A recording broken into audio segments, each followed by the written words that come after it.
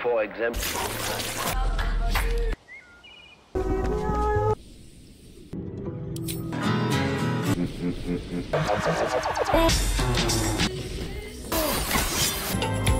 Diversity. They can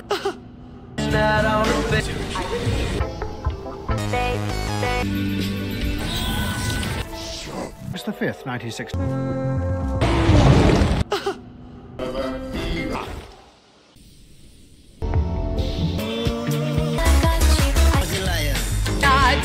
Conception that suffering is a mistake, or a sign of weakness, or a sign even of illness, when in fact, possibly the greatest truths we know have come out of people's suffering. That the problem is not to undo suffering or to wipe it off the face of the earth, but to make it inform our lives, instead of trying to cure. It's part of the whole ideology of this age, which is power mad.